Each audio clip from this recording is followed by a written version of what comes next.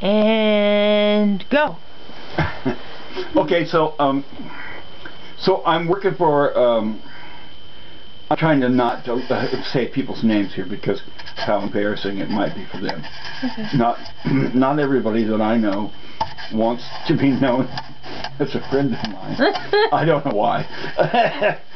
So I'm just gonna say Danny instead of the whole rest of the name. And I was working for Danny, right? Okay. And so we're living in I'm sleeping on the floor in his house.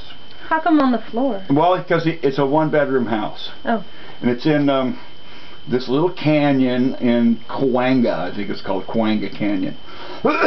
Anyway, the backside of his house is on the other side of the gulch there, and you get to it by going on a road that goes around, you know, a little U-shaped road. And there's some people over there, and of course Danny doesn't know them because he doesn't go and visit people like that. And they're over there making noise all the time, and of course this has piqued my interest to no degree. And the noise they make, surprisingly enough, is coming out of a tenor sax. There's a guy that keeps stepping out on their balcony and doing little riffs and stuff, and he's the only one that does this. I mean, but sometimes there are 2 or 3 people and he's out there playing the sax. So I thought, well, you know, I got nothing to do all day long, and I'm running out of stuff.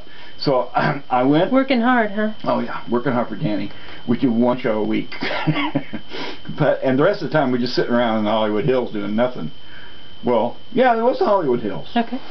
Okay, so so I walk over to this guy's house, and I just walk up and knock on the door, and sure enough, here comes this guy. It looks like he has not seen the sunlight of day in months. He actually looks like he's been locked up, and he's got the big, you know, dark circles. And hey man, how you doing? So he invited me right in. You know, very cordial. As it turns out, his name is Billy. Billy Schwartz. I'm going to use his whole name.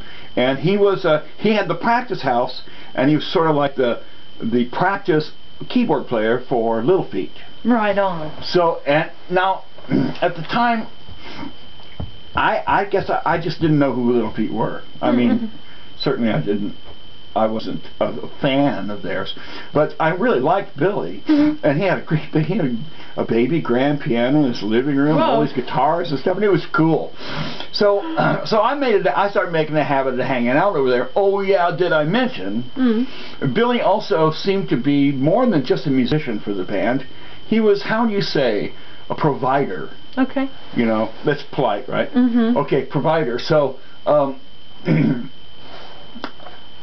I happened to notice that, you know, went over one day and knocked on the door, and Billy comes and lets me in, and there's this guy standing there talking to him, and this guy has he's got an accent, and he's got curly, wavy black hair, and Billy said, Larry, this is Gabor.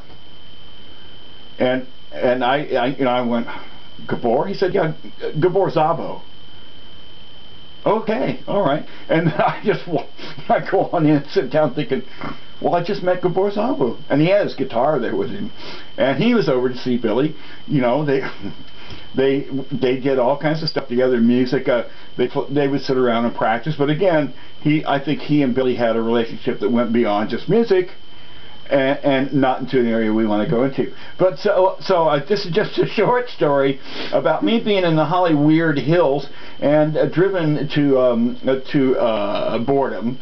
I happened to meet, and through Billy Schwartz, I ended up meeting guitar builders, other musicians. I mean, his house was just a beehive of musicians coming and going all the time. I mean, he was really a fun kingpin in that neighborhood, and he became a friend of Harry's, and they kind of hooked up too.